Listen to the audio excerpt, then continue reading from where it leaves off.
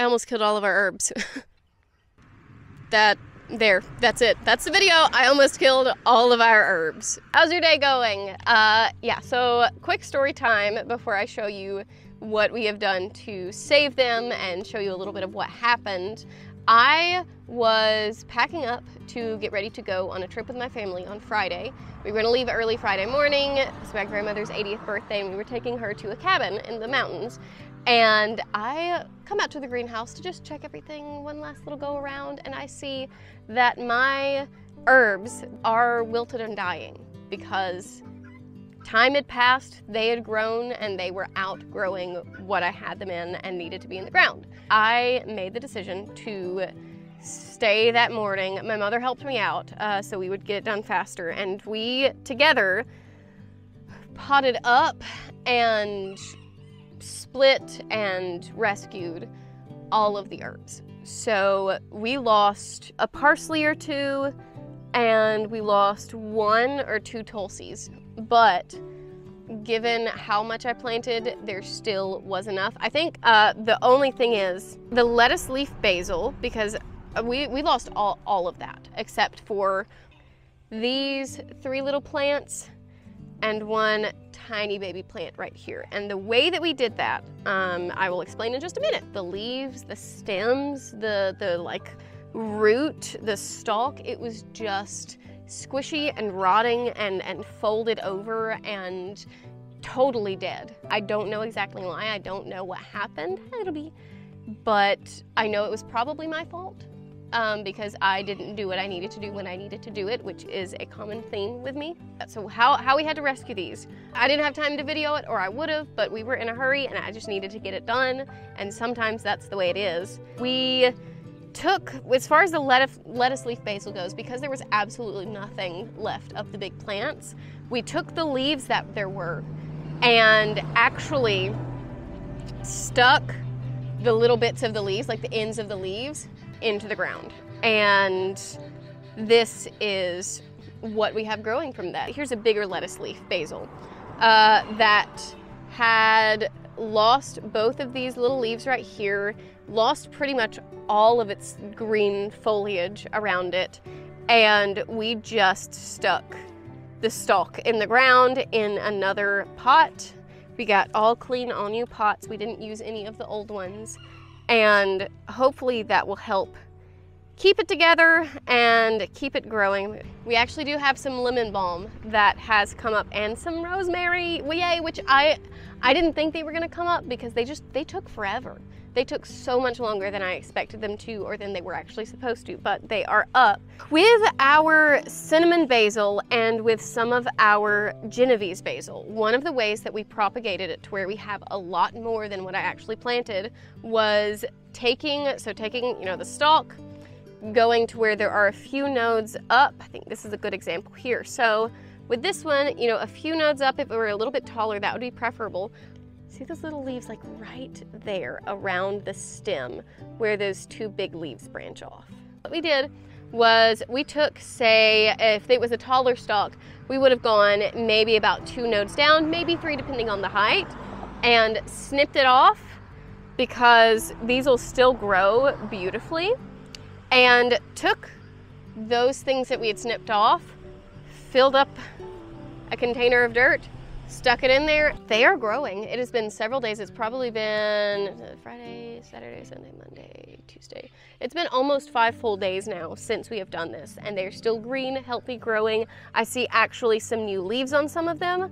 So that is something to know. With basil, you can snip off where you have like a couple of nodes, stick it in some dirt, water it, and you will have another basil plant. That has been the saving grace of my herbs, because I messed up big time. I messed up big time. It wasn't that I wasn't paying attention, but time flies and life gets busy, and sometimes priorities can be a little wonky, but we're working on it. We're working on it. So I'm gonna get these guys out of the sun, but I wanted you to just see. I have been checking some of these for spider mites because we ordered some plants from a very reputable plant place, And the herbs, when they got here, we ordered some peppermint, some different plants.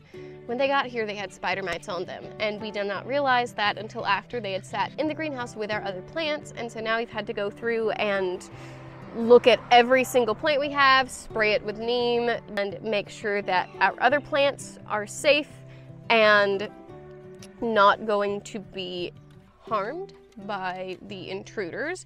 But let's take a look at some of these plants. Now, yes, I'm so sorry. I'm not sorry. Some of them are a little yellow from the transplant, but that will happen. So the lemon balm has come up. The rosemary has come up, which is fantastic. We have one little thing of comfrey back here. And this is so lettuce leaf, yarrow, dill, which is a little yellow, but it'll be fine. Then we have, I don't remember what basil this is, and this was literally just the stalk that we had left. And we just stuck it in the ground anyway, because why not? We have some cinnamon. A lot of this is cinnamon basil. Then some of our better looking lettuce leaf basil from the disaster. There's some parsley right there. We have more parsley here. You can see we had to cut some of the parsley off. We just brought it inside to use it. Parsley will not propagate in the way that basil does. Yarrow, some of those are broken off. This yarrow is looking great. This is where we have more of our cinnamon basil, more yarrow, and our Genovese basil. So let's go ahead and go over to look at the Tulsi, because that is one of the ones that I got into the raised bed with the thyme as well. Here is our chamomile that is growing absolutely beautifully. We are gonna have a lot of that. We have a metal wire over it because the chickens started to dig it up and use this as their dust bath again. We have some Tulsi basil right there, and some thyme over in the corner. That's getting a little bit more shade than it probably should because of the hostas, but what are you gonna do at this point? They are just looking slightly wiltier. I mean, this one's okay, but you can see how we had to clip a bunch of it off. The other ones look nice as well. So this is a different kind of thyme than the one that I planted over there. This one has just been growing for the past year or so. But yeah, that is pretty much it. I just wanted to, I don't know, just to talk about my stupidity and the mistakes that I make, because that's the only way that I feel like I'm gonna learn. I don't know, I just wanted to talk about it and let you know that sometimes life just gets in the way of things, and it can be really overwhelming and really, really busy, especially in the spring season, because this is when things are kicking up in all aspects of life, in work, in things to do around the house, things to do outside, just all sorts of stuff happening all at once, and it can be really overwhelming, and there can be a lot of civilian casualties in the basil realm during this season. But I think that we're gonna be okay. We are gonna be a-okay, me and my herbs, and I will never do something like this again, at least with the herbs. In other aspects of life, probably I will. But as of right now, they are growing beautifully, and I'm gonna be better. I'm gonna do better. So thank you so much for watching. I know this has just been a little blurb, but I hope this was encouraging or slightly informative, and I will see you in the next one. Bye-bye.